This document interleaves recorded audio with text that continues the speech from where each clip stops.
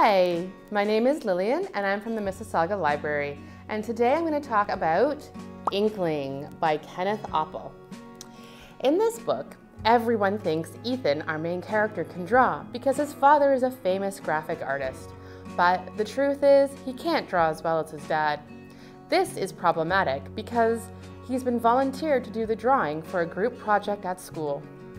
He's at a loss at how he's going to get out of this mess. Then something strange happens.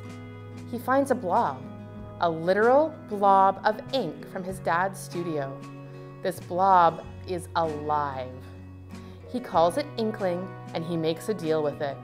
Ethan will give Inkling books to read and the blob will teach Ethan how to draw. Everything is going well until someone else finds out about Inkling. Can Ethan save Inkling? Will Ethan learn to draw like his dad?